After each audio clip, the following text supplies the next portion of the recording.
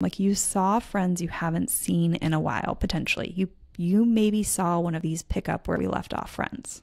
They are so beautiful in our lives. And quite often, not always, but quite often, what happens, right, is you see these pick up where you left off friends and you go do something you used to do together when you were like in each other's life regularly, when you were present friends. And you maybe go and catch up, you chat about life, you maybe tell some old stories, you live in the nostalgia.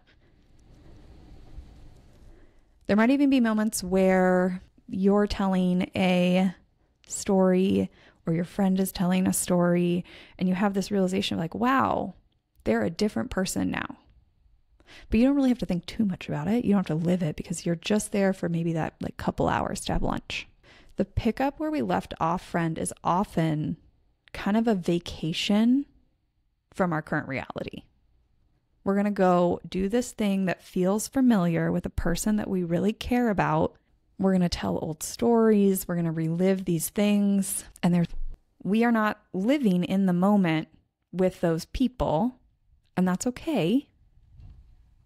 All of this is valuable.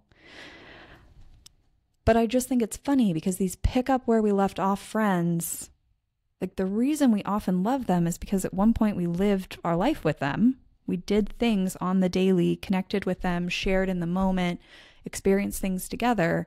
So now we don't.